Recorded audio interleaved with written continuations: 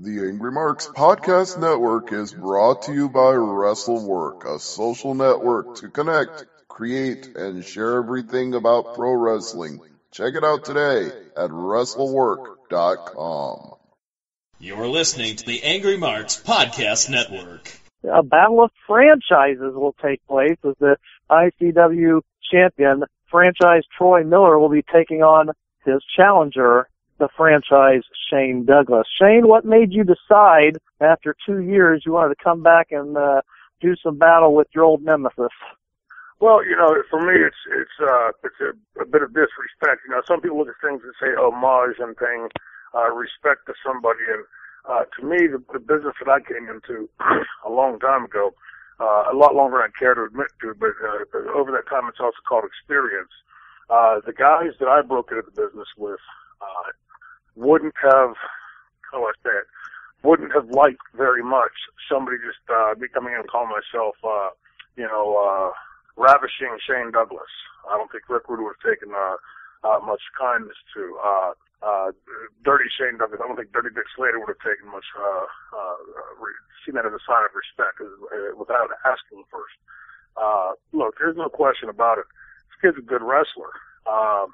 But I'm the guy that wrote the book and the page in the book on using stars that preceded me as stepping stones. And I don't very much think that I'm going to be stepping into the same thing, allowing somebody to do the same thing using my playbook. Well, definitely Mr. Miller has gone on from being top rope Troy Miller to claiming the franchise tag. Shane, what are you going to do to this man in a steel cage? Because this is going to be a heck of a fight. I don't remember Mr. Miller being in a steel cage before, and I know you have. Well, absolutely. First of all, it's no fun place to be. Secondly, it plays into favor for me at my age that it's not going to be a lot of running around the building and chasing a guy. When you're locked inside of 4 sides of steel, it's a very confining space, 18 by 18, 20 by 20, depending on the ring size. Sounds like pretty big, but when you get inside there and you've got somebody else trying to get their hands on you, it seems like you're in a closet. And, it's the fact that he hasn't had much experience in steel cages and I have, certainly plays into favor for me. But I'm not going to go in there and take this kid lightly. I'm not going to step into the ring, especially inside of a steel cage, with somebody much younger and somebody much faster, and expect that it's going to be a cakewalk. You know, for me, it's going to be there come time and, if I can pull a page out of the Dean Douglas past to take this kid and teach him a few lessons inside the square circle, so that down the road maybe he can teach it to somebody else if he ends up having the kind of career that the real franchise has had. Maybe the old Dean Douglas might be able to take him to school. What do you think? But it's somebody that over the years I've stayed. The Dean is something in my career it's not a bright, shining star in my career, but I stand behind the original intent of the character. You know, it was the way it was pitched to me and the way that it was sent to me was that it would be utilized to tighten up the guys up there. All the guys were making very minor, simple, basic, elementary mistakes. Vince thought that by taking a character, the way it was pitched to me was by taking a character with a fairly accomplished wrestler at that time and pointing it out that the guys would see that what I was saying was correct and tighten their work up. Instead, certain guys that lost their smile decided that they weren't going to like that too much. And so that takes us into a whole different storyline. So what was your thoughts, I guess, Shane, when you found out you were going to win the IC belt but only hold it for a matter of seconds? Well, the winning and losing part of it, to me, is irrelevant. You know, it is. But when Shawn Michaels, after running his mouth for weeks while I was in Germany, that he was going to do this to me in the ring and he was going to embarrass me and he was going to do that to me in the ring, to then walk out and forfeit the title when, truth be known, and I'm sure there's stories out there, it's been out there a million times, I've heard it spoken. Shawn wasn't injured. He had been injured sometime before that, and it wasn't by a group of 10 or 12 or however many people, 25, whatever the number Vince and those guys put out. It was one guy that kicked Shawn's ass because he was drunk and belligerent and saying nasty, rude things to this guy's girlfriend, wife, whoever he was there with. That's been verified to be by the two people that were there in the car, Davey Boy Smith and Sean Waltman, that it was one guy that dragged him through the window and beat the hell out of him. And Vince wisely had to do something to cover it up. One of his top guys got beat up by one guy. It's not too good for one of your champions to get his ass kicked by a guy, and so they put the story out there. But that was, I think, longer than a month before that match, and the whole reason that the match got changed was Sean had gone back. You see, David Boy Smith and I had been friends for years in the business, and David Boy always liked to stir a good pot. And when I got back from Germany, Davey Boy had called me and told me that Sean had been running his mouth the entire time that we were gone and saying things like he was going to embarrass me in the ring and he was going to do this and that to me and all this kind of stuff in the ring. And I said to Davey, knowing full well that Davey would take it back, I said, well, if he tries, I'll stretch his ass on national television. And 2 days later, I got a call from J.J. Dillon saying that Vince didn't need me, and they wanted us. Originally, we were scheduled to fly in Tuesday before the pay-per-view because Vince wanted to go over this very important finish, which Vince had already told me was going to be a repeat of the Ultimate Warrior recruit angle. Beat him for the Intercontinental belt at WrestleMania. He would beat me with Chin Music for the world title. And when JJ called to tell me that the finish had been changed, that I wasn't needed in, wouldn't give me an explanation other than say that Sean had a relapse of his concussion. Now, remember, I was accepted to medical school, so I know that you don't relapse concussion if you're not hitting the head again, if you don't have another follow-up injury, bump your head, bang your head, whatever. And so I asked him, how did Sean hit his head again? So he said a relapse of his concussion. And so it was telling me everything I needed to know. Sean had run his mouth, and I responded, and so Sean decided to take the easy way out. And along the way somewhere, he lost his smile. I always say that because to me that's just the biggest push-wad response from a man that I've never heard. I lost my smile, guys. I can't talk tonight. I'm looking for my smile. Tremendous.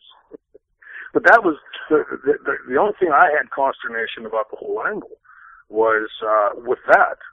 Forfeiting. Because how many times, since you guys have been watching wrestling for your entire lives like I have, how many times have you heard a champion say, over my dead body, blood, sweat, and tears, you'll have to kill me to take this belt from me. Or unless I get punched in the head, I'll stand it to you. It's just the most farcical thing that you've ever heard of, especially in the National Football League, supposedly, of our sport. To have your major top star go out and do that. To me, it killed him. It killed the belt. To me, the belt meant nothing. So losing it a few seconds later, Sean had just flushed it down the toilet. So it meant nothing. If to me, even with the concussion, you go out and you perform. I was just talking to the guy that I'm doing some business with, and I was telling him back when I was a kid, concussion was considered a bruise. You just keep going. Now we know much better today. But at that time frame, to sit there and say, I would be embarrassed, put it this way. I would have been embarrassed to no end to call my boss and say, I've got a concussion and I really can't perform on this great big pay-per-view for this very important angle. I can't do it. I would feel like an idiot. So to me, he'd already flushed the belt, and the belt meant nothing. So losing it a few seconds later was irrelevant. It was just another part of the storyline in the cartoon land that is WWE. This is the Undisputed Wrestling Show. We have the privilege of speaking to the franchise, Shane Douglas, this evening. Shane, I'm an old fart. I'm right there with you, buddy. I remember your days back in the old UWF.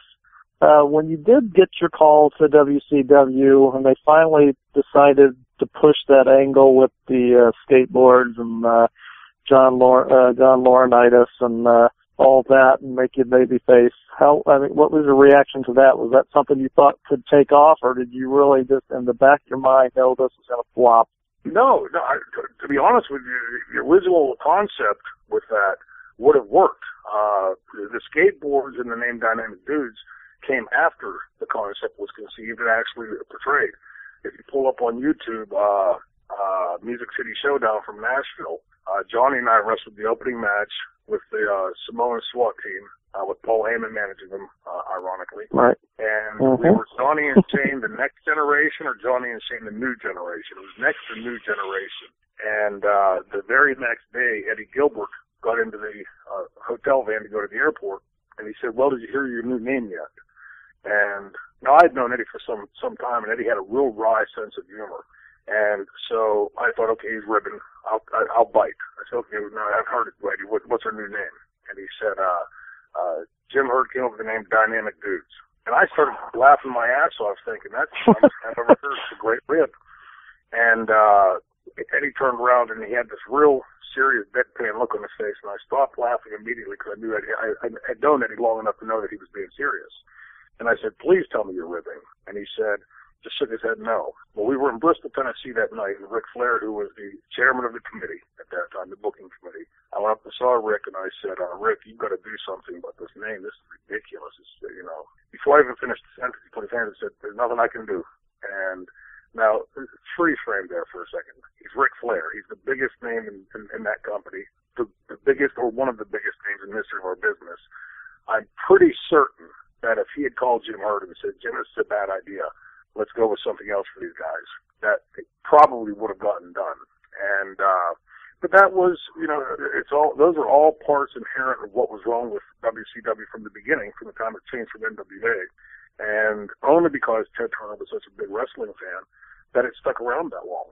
As soon as the corporate people got their hands on it, it wasn't a wise move. I'm not suggesting that was the case. But as soon as the corporate people got their hands on it, they saw the buffoonery of it and cut it loose. You know, it was for what they were paying these guys, some of them millions of dollars, and for the utter lack of respect they were getting back from most of them. That doesn't work in corporate America. You know, very few wrestlers understand how the real world works.